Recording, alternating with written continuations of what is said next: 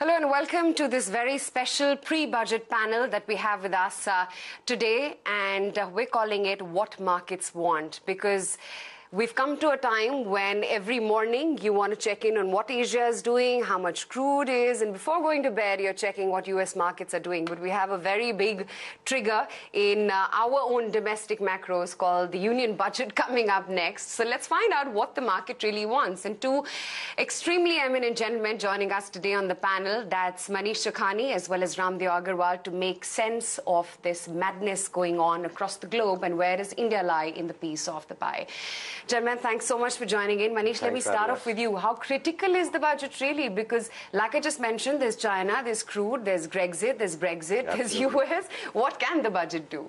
So, well, the funny way to think of it is there are a lot of rich uncles and aunties in the world who are in, major trouble. And our doctor is going to come and visit us. And you can only hope he doesn't give us a dose of stiff medicine that day. But other than that, you're going to still keep looking, come 1st March, you're going to look what's going to happen rest of the world, will the flows come? Because eventually markets run on weight of earnings. And that earnings are going to be, in a funk because of what's happening in the rest of the world, at least externally. And you really run on sentiment and you run on liquidity. There is no liquidity. And sentiment isn't going to turn on a dime irrespective of what we do in the budget. So and there is no growth a tough space, either. yeah. So just another day, it's not going to be anything market. Yeah, great television.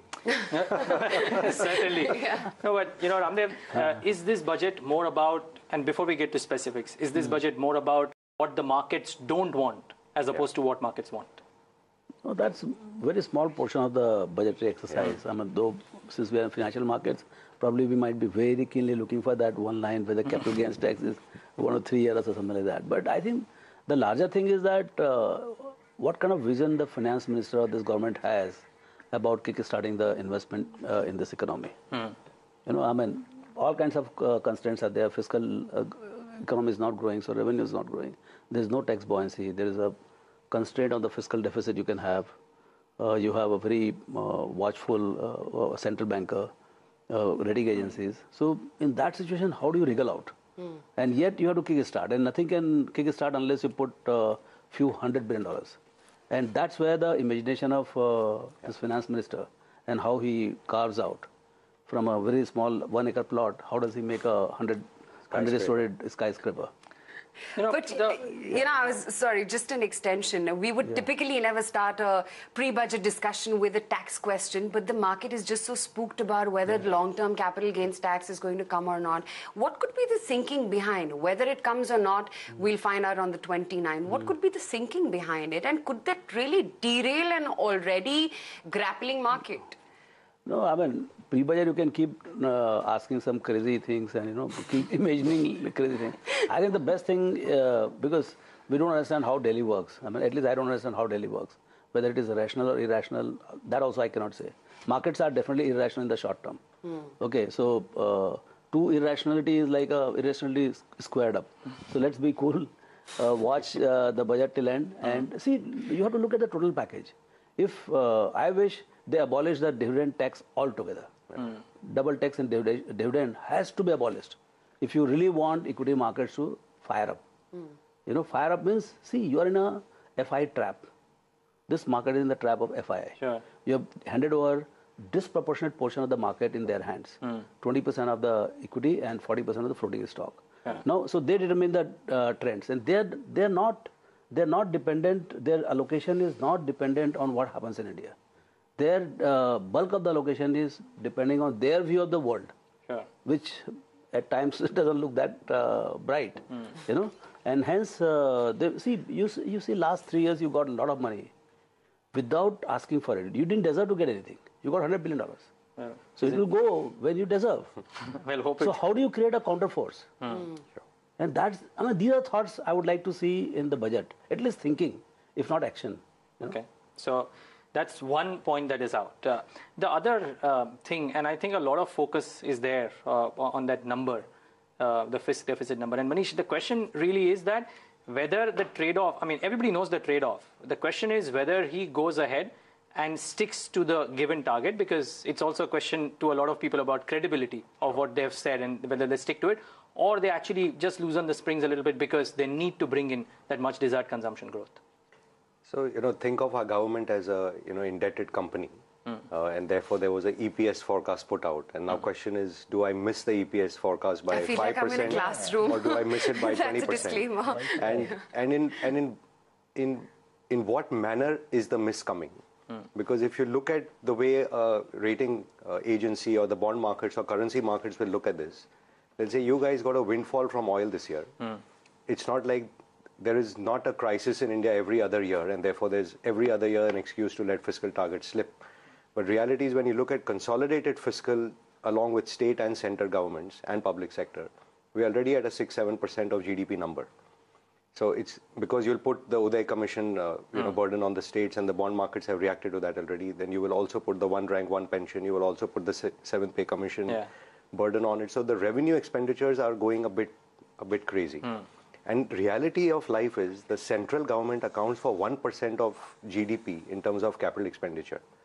1% is their capex, 0.8 is the capital expenditure of defense. So 1.8 is the total number which comes out of his budget. 1.8 in a country which has an investment rate of 30%, even if you move 2 decimal points here or there, it's not going to really move the needle. What you're seeing though is instead of then asking the public sector companies to also kickstart and start investing, the opposite is happening, that let's do buyback, let's get dividend so that my balance sheet improves and forget what happens to the rest of the country. And I completely agree with what Raamdeo is saying, that if you looked at this government as a company, you would see that the debt number to their revenue number is 5x. Debt to GDP of the central government is close to 5x of its revenue. The interest cost which they pay is 35 to 40% of their revenue.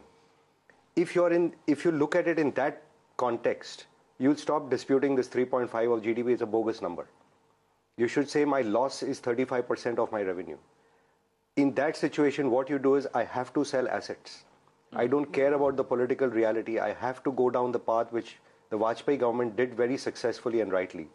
Because every asset they invest in, MTNL, BSNL, Air India, Doordarshan, one after the other, you destroy value. Why are you holding on to it? That's a remedy, but a quick 30-second answer. So does he stick to the fisc number because that is what everybody will look at? Or will he loosen it and go ahead and... So, like I said, how is that fisc number coming? If it comes by manipulation, and anyway, at the end of the year, what is promised and what comes out are, two different entities. So it's like a kind of IPO prospectus. This is the promise to the investors.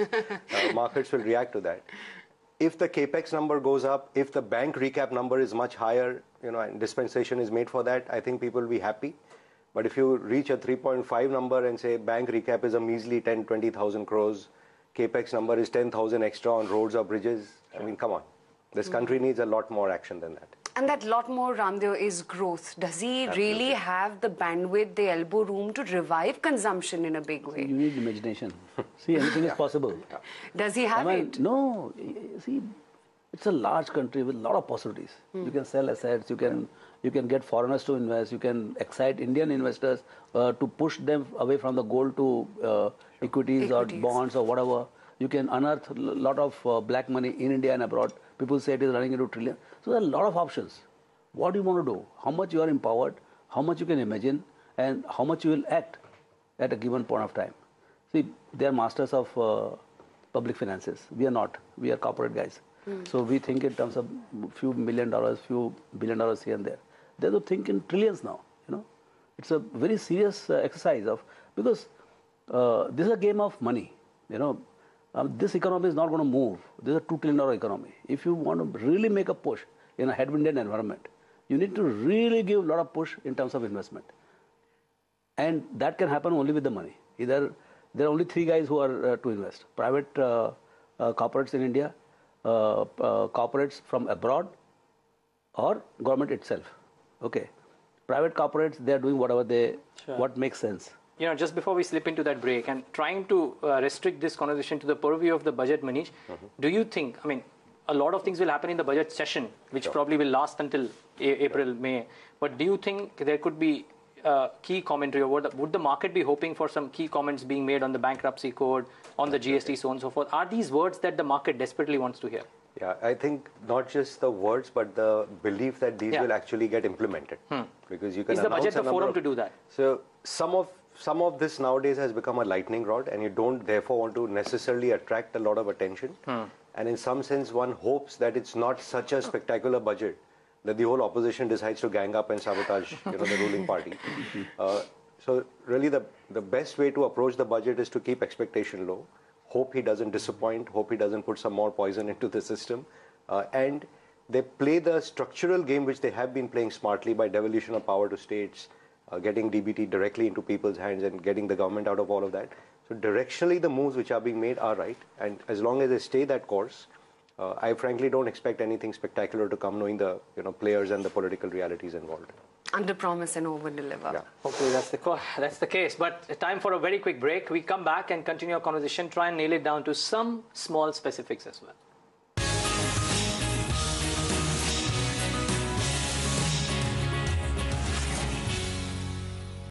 Well, back with this pre-budget special, What Market Wants, and in conversation with Manish Chokhani and Raamdeo Agrawal.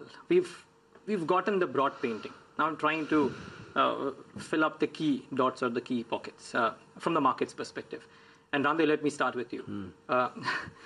One key thing that everybody in the markets want is some more commentary and color on capital infusion for public sector banks.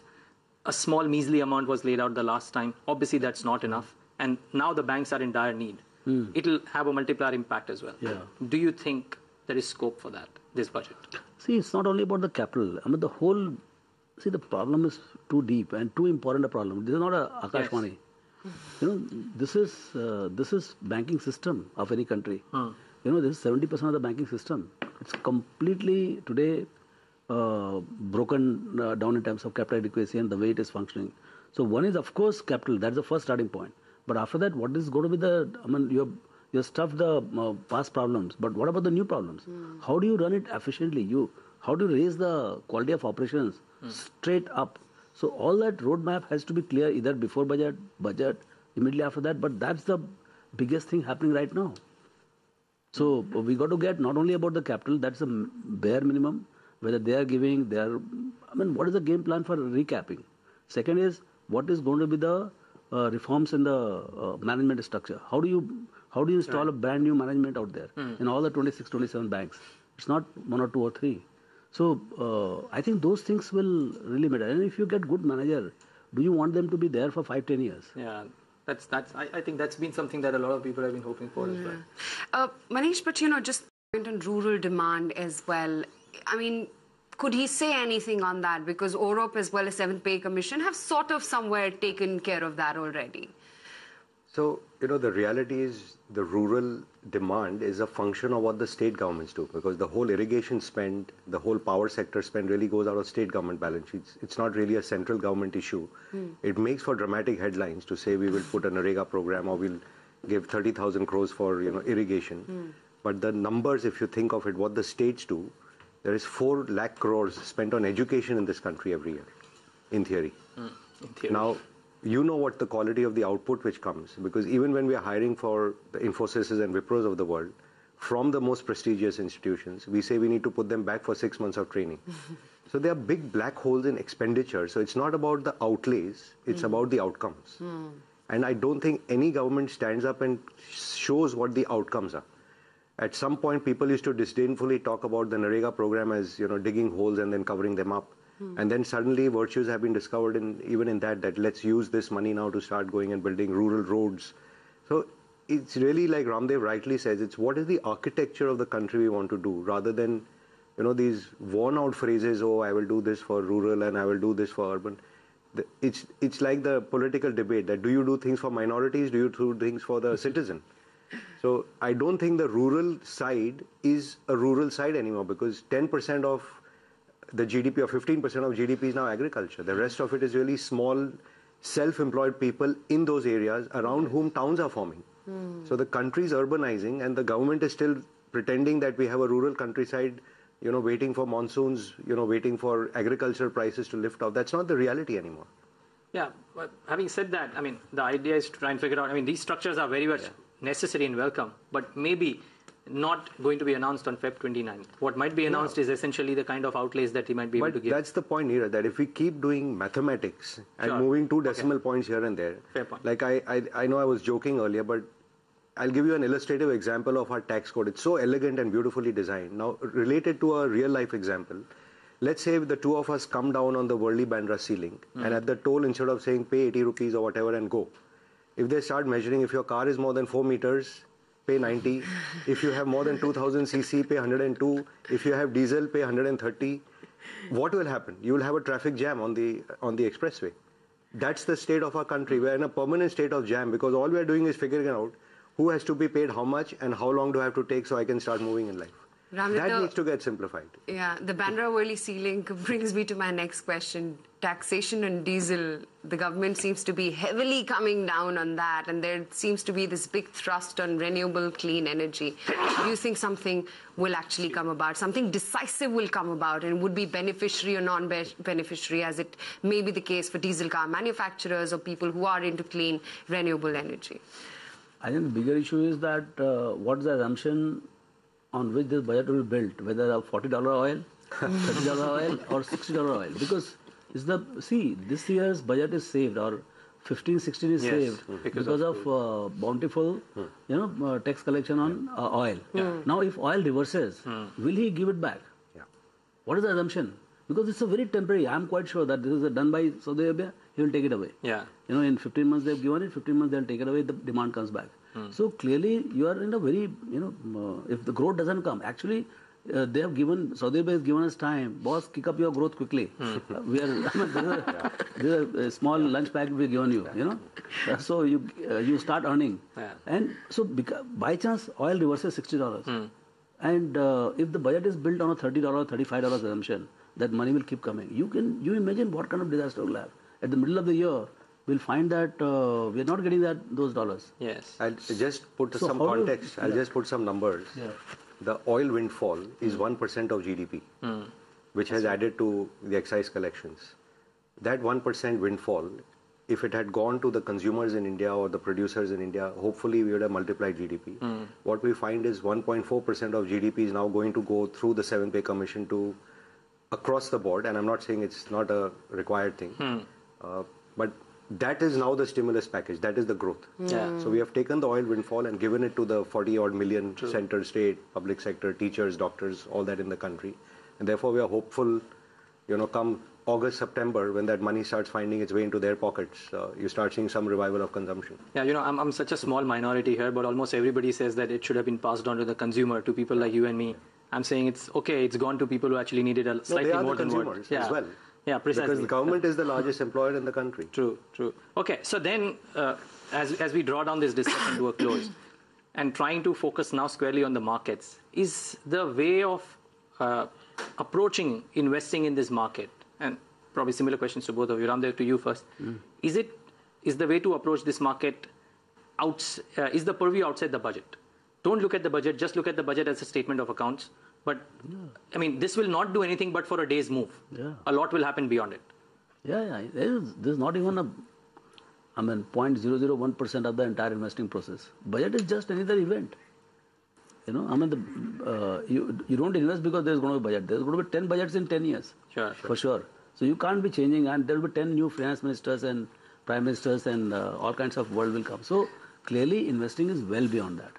It is not even in the... No, I mean investing at the current times now. Yeah, so I am telling you, because of budget, nothing changes. If I want to buy today, I'll buy. If I want to sell something, I'll sell. That's what I'm saying. Okay. Manish, status quo for you as well? No, you're in sync with him? Look, if something can be affected so dramatically by the budget, it surely deserves a low multiple because it can be changed in the next budget. And therefore, if you look at wealth creation over 20, 30, 40 years, I don't think FMCG companies, pharmaceutical companies, IT companies, auto companies, they have not sat and held their breath over what's going to come in the budget or not. It's always been the policy-dependent sectors which, hope I'll get some concession here or I'll get some extra allowance over here. It's not about those sectors haven't been wealth creators for generations, so it's not likely to change, this year as well. What is the biggest factor right now which you think is dominating world markets? Would it be crude? No, world markets is, actually the world is, frankly, they're bust. The fact is there is too much debt in the world.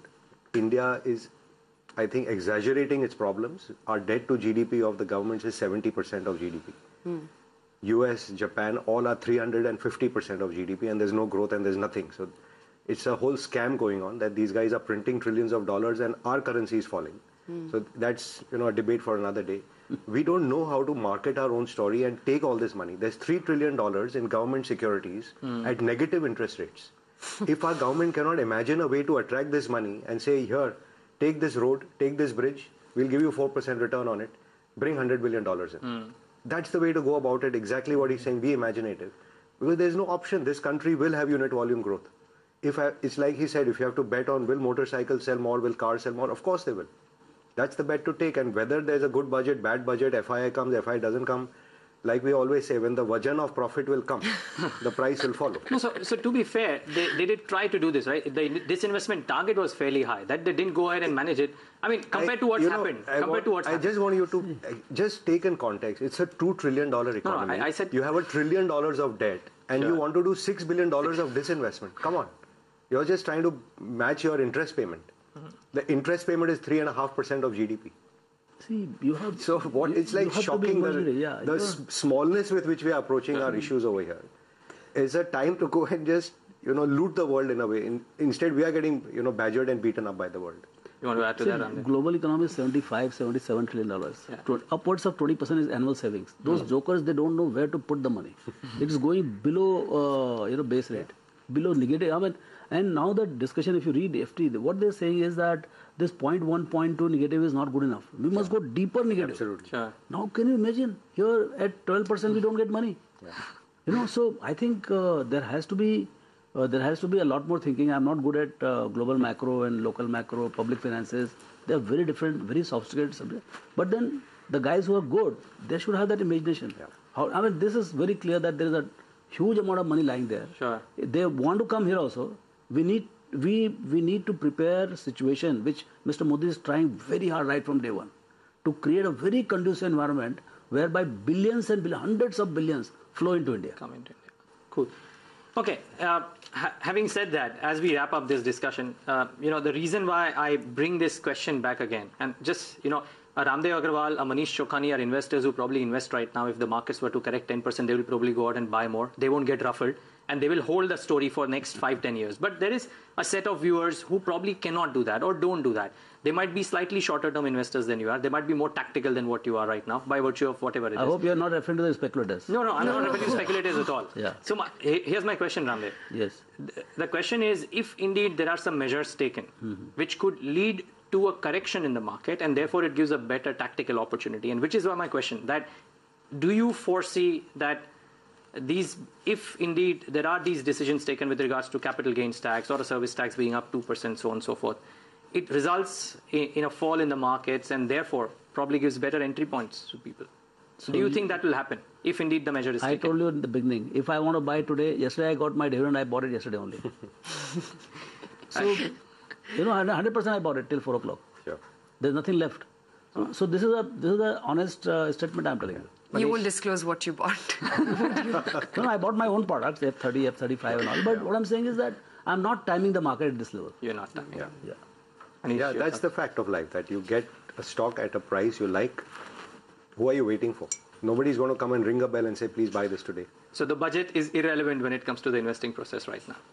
As far as I'm concerned, yes. I hope so. Just another day. Just another day. We hope so. But good TV.